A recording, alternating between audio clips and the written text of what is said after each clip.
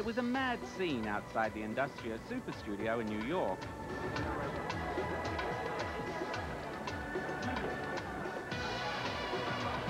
This was a party for the man who has done as much to shape fashion in the 20th century as just about any other designer. Who else could that be but the prolific Karl Lagerfeld? He has an incredible vision of fashion.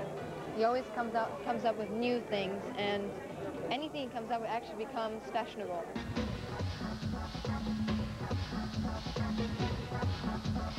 It's amazing how he manages to keep something alive and young and fresh without it getting trendy. He's sort of a master at that.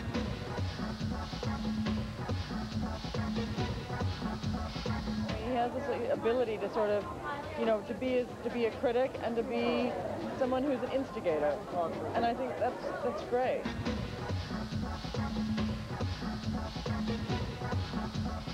Most designers, when they do more than one line, it all kind of eventually looks alike.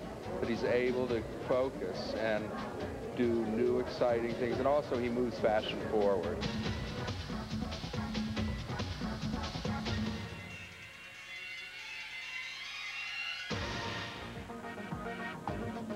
You would think designing ready-to-wear collections for 4 separate fashion houses would already have packed Lagerfeld's calendar, but his creative urges are clearly harder to satisfy.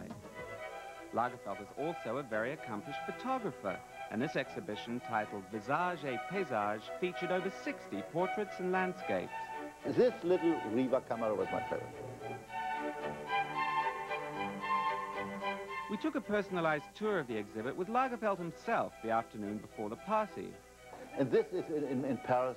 This is my house in Paris. I like the idea that you can capture one instant forever. I just do it like blind, guided by some interior feeling. It's very strange. And I have one vision, and I don't even take a second photo. You just do one shot. I do it one shot. I'm very much against people who do 300 shots. I think we're in a period where people overdo that. And then on the end, they don't look anymore, huh? I don't believe in second options. There's one thing I see it this way, I don't see it another way. And I don't even try. I don't want to. I can make a mistake, it doesn't bother me. But I have one vision of things, I don't have two.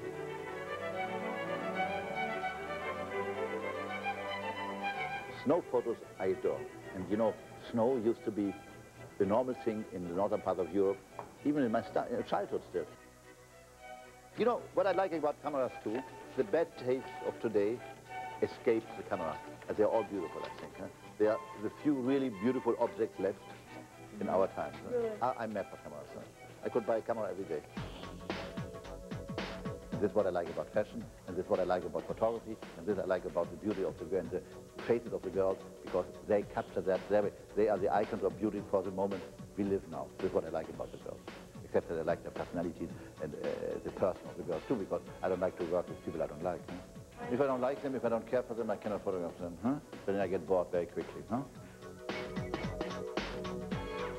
When I met Nadia for the first time, she was totally unknown. Huh?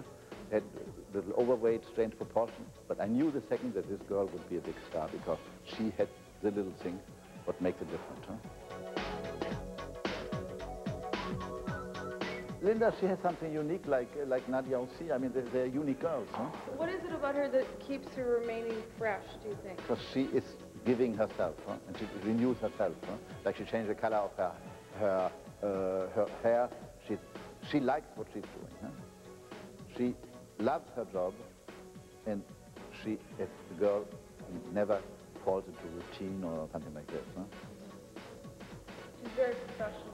Yes, but professional is already a word I don't like, because you have the feeling she's really giving something, huh? Not selling something. That's the difference, you see? There's a difference between giving and selling. Nadia gives, Alex gives, others sell. Different. Lagerfeld's power and influence in the fashion world is immense. One place he has really had a lasting impact is in the world of modeling.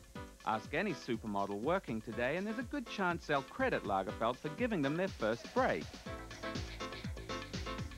Karl booked me for the Chanel Couture show before I was anybody, and he I mean, it's a moment where everyone sees you, and it's someone that's so powerful, and is saying, I like this girl, and people respect him, and they respect his opinion. He's very creative. He has so much energy, and he doesn't stop coming up with ideas. And at the same time, he has a lot of sense of humor. He you know, makes us laugh a lot. Someone asked me whom actually discovered you. I said Karl and Peter Lindbergh, because those are the two people that booked me. And I did the Chanel campaign, and I was like thinking, wow, how incredible, you know, to work and meet with Karl. Miss World is telling the story of her life. Miss Universe. Miss Universe, but Miss World and Miss Universe is the same thing. You don't think about in the end that it's something that's important. You think about that it's great to keep up your relationship with the whole clan, because they're all really wonderful. You're aware of the impact you've had, though, on fashion in our time. I hate this trend, especially in Europe, to go to homage their own past, the revival of their own collections, what they did 30, 40 years ago. Who cares? Nobody wants to know that you're in fashion for such a long time. No, I'm very much against it. I like the moment, I like tomorrow, and I like a vague souvenir, but I don't like retrospectives, homage, and kind of funerals where the people who are buried can go to. This is a man who, like James Brown, or the artist formerly known as Prince, or any great genius, lives in a world of his own creation. And, you know, the more adventurous he becomes, the more creative he becomes, the bigger his check becomes, and the farther he goes. And in terms of being humble, yeah, you know, he knows he has to be humble because he's always taking the next step. He's always taking a risk.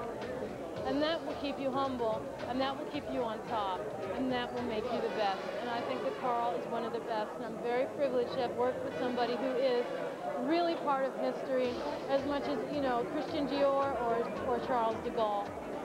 Karl will not disappear. Wow, he made it happen.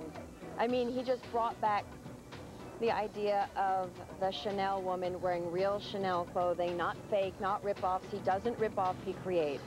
What he takes, he might take from the streets, but never from another designer. And he does that for 4 different collections, as well as taking photographs. The man, simply put, is beyond a wonderful designer, wonderful photographer, wonderful friend. He is a genius. First genius I've ever met.